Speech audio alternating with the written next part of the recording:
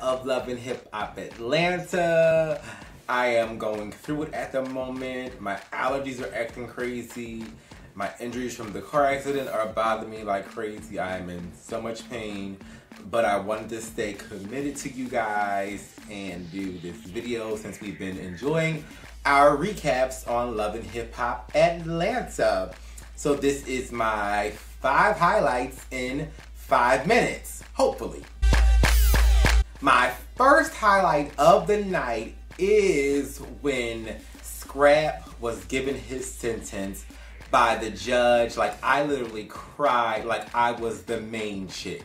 Like, it hurt my heart to hear the judge say that he was going to get 20 years, which is mandatory 5 years, and the remainder would be probation. So that's 15 years of probation.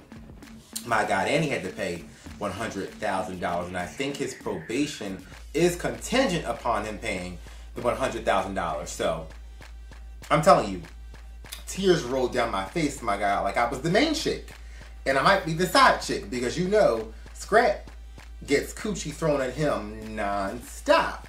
And while I'm talking about Scrap getting coochie non-stop, I had to give Tommy the side eye when she said that Scrap was going to come running back to her once he realized what he lost. And I'm like, girl, aren't you having problems now because coochie is getting thrown at Scrap left and right? So that was something cute for Tommy to say to make her own self feel good. My second highlight of the night is I wish that I could get $100 for every damn time Mimi said promise be made. She said it 100 times in this episode. I'd be paid. I'm wondering, like, okay, is this promise be made chick, like, is she a sponsor for Love and Hip Hop Atlanta on this particular episode? Because she was getting her life, her brand was getting blasted all across this episode. Because I'm like, would you stop saying her damn name? We get it. Her name is Promise Be Made. Mimi, we get it, okay? My third highlight of the night is when Stevie J and Mimi arrived to Promise Be Made's house. And baby, she was sweating like a pig in heat, while Mimi and Stevie J were completely dry and fresh-faced, my God, okay? I was like, girl, what are you going through? I don't think it's the weight, it's those lies. See, you're sweating because you're lying. That's how you know somebody is lying. Sweat just pouring down your face, while everybody else is just completely dry and fresh-faced, my God. My fourth highlight of the night, oh my God, my heart dropped to the floor. I could not believe that Jocelyn, the Puerto Rican Princess Hernandez, lied to Mimi about the 2 babies. And then she was kikiing and laughing about it to Dawn. I'm like, okay, Jocelyn, you was getting some kudos for being the better chick this season. You was, you know, changing your ways. I was like, okay, Jocelyn is realizing that she has a brand. So now it's time to, you know, clean it up a little bit. She made up with Mimi. But I knew something sneaky and something iffy and something odd was coming up, because I was surprised that Jocelyn was calling Mimi Molly the Maid again. I'm like, but that's your girlfriend now. Why are you calling her Molly the Maid? My fifth highlight of the night is about that darn frickin' D. Smith. You guys know that I cannot stand her one bit. I was completely shocked and appalled that you finally have the opportunity to check someone directly who said negative stuff about transgenders, and then you kind of like, you chickened out. And it was interesting because you give this masculine aggressiveness when you're checking the girls like Miss Deb and Tammy and Bambi, and then you gave that masculine baritone voice. I can't even go that deep, and I'm giving you, man, I can't even go that deep, but you gave that voice to Mimi and Arian at their luncheon. But when it's time to check the right person, you ain't give him nothing. Why you didn't give that baritone voice to Scrappy? Why didn't you check him with that voice, D. Smith? That just goes to show that you really aren't about it. You're only approaching people who you think you can get the one up on and who you think that you can intimidate. But you know what? Like I said, you didn't give that masculine voice, that deep baritone voice to Scrappy. Why didn't you do that? Huh? Why you didn't do that?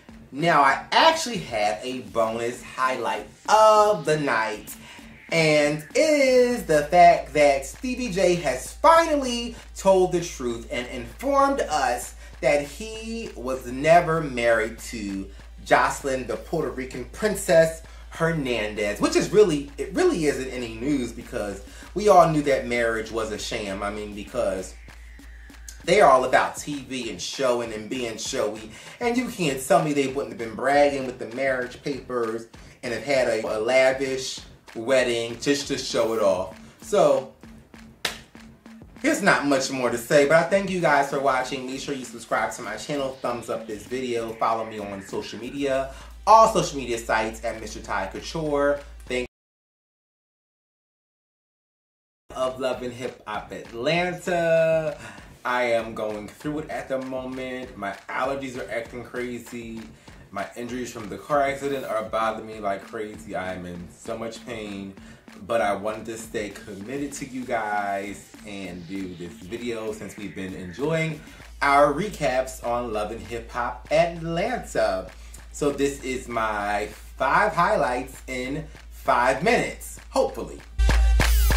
My first highlight of the night is when Scrap was given his sentence by the judge. Like, I literally cried like I was the main chick. Like, it hurt my heart to hear the judge say that he was going to get 20 years, which is mandatory 5 years, and the remainder would be probation. So that's 15 years of probation.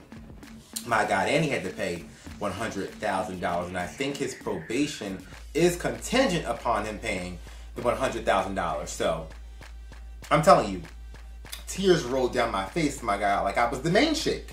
And I might be the side chick because you know Scrap gets coochie thrown at him non-stop. And while I'm talking about Scrap getting coochie non-stop, I had to give Tommy the side eye when she said that Scrap was going to come running back to her once he realized what he lost. And I'm like, girl, aren't you having problems now because coochie is getting thrown at Scrap left and right? So that was something cute for Tommy to say to make her own self feel good. My second highlight of the night is I wish that I could get $100 for every damn time Mimi said promise be made. She said it 100 times in this episode. I'd be paid. I'm wondering, like, okay, is this promise be made chick, like, is she a sponsor for Love and Hip Hop Atlanta on this particular episode? Because she was getting her life, her brand was getting blasted all across this episode. I'm like, would you stop saying her damn name? We get it. Her name is Promise B.